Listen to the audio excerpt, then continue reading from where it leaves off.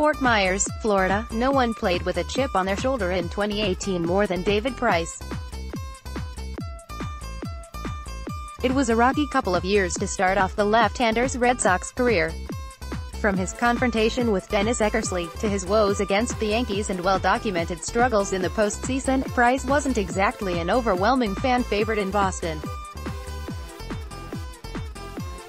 That remained the case for much of the 18 campaign. Even in a dominant 7-start stretch from May to June, fans were hesitant to forgive. That's when I asked what it would take for Price to earn that forgiveness. Most of the responses were, when he beats the Yankees, or, when he shows up in the postseason. More Price. Mystery solved of the uniform number switch from 24 to 10. Well, Price accomplished both.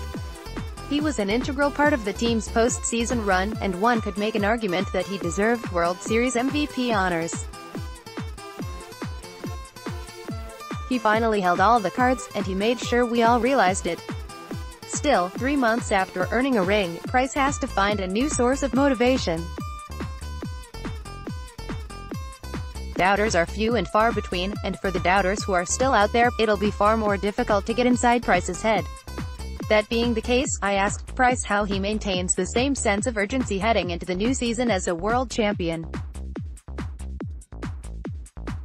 I mean, when Cora hugged me on the field right after we won, the first thing I said to him was, "I want to do it again next year," Price said Thursday at JetBlue Park. I think the first time you ever go through something like that, you don't really grasp what's going on and get to enjoy it the way you should enjoy that moment.